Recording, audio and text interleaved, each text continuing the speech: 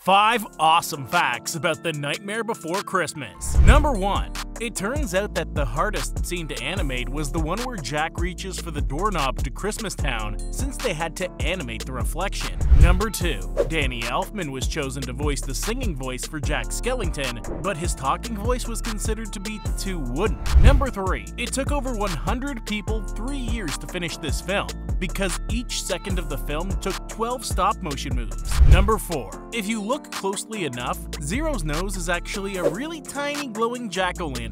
Number 5. An extended ending to the film can be heard on the soundtrack, and it reveals that Santa visits Jack in Halloweentown and finds out that he's had 5 skeleton children.